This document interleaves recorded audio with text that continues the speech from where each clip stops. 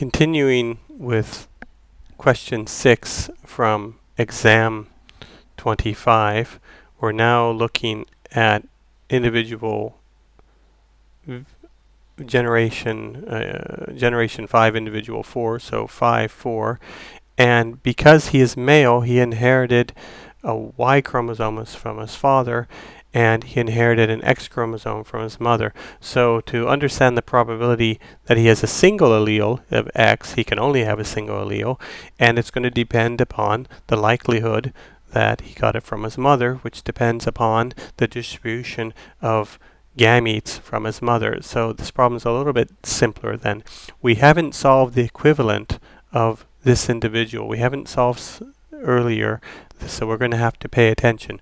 We have solved equivalent of her parents. So if we go back, everybody in generation 2 is the same genotypes because they all have the same genotype of parents. Everybody in generation 3 is the same except for these who come from frozen embryo stocks. So we've already solved them. That is, they're not all the same. All the males are the same or all the females are the same. So we've already solved that the grandparent of the individual concerned has the gamete distribution of 5 wild type to 3 mutant, and oops, that's the mother. We don't, that's should be her. So 5 wild type to 3 mutant, and the male here we've also already solved, which is different. It's 3 wild type to 1 mutant.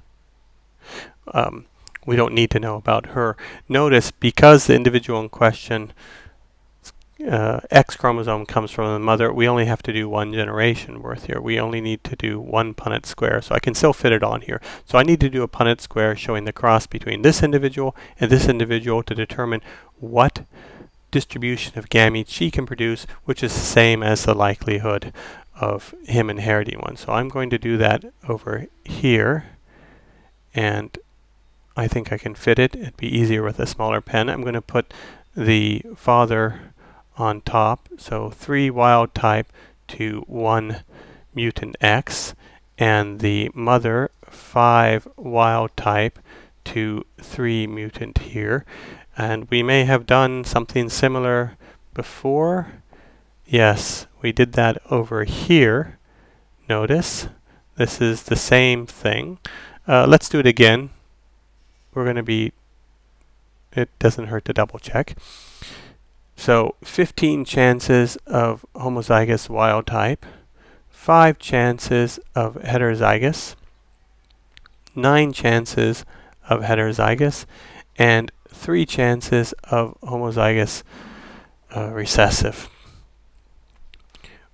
We don't need to know, we don't care which genotype she is, we want to know what kind of gametes she produces.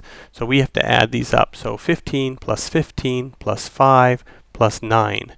15 plus 15, that's 30, plus 5, 35, plus 9, 44. So there'll be 44 chances of her producing a wild type X chromosome, and the chances of a mutant will be 5 plus 9 plus 3 plus 3. So 5 plus 9 is 14 plus 6 is 20.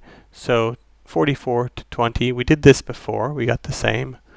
So far everything's the same. We can divide that by 4. So 11 wild type to 5 mutant. And notice that 11 plus 5 add up to 16. I'm just going to put 16 here. It's not plus, that plus means wild type, not addition.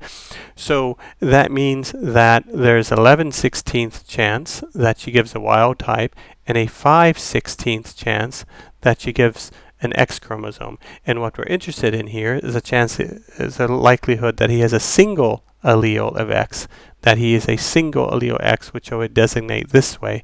So that means it's the 5/16. So that's easy. I can write 5/16. That fraction cannot be reduced, and we have completed the problem.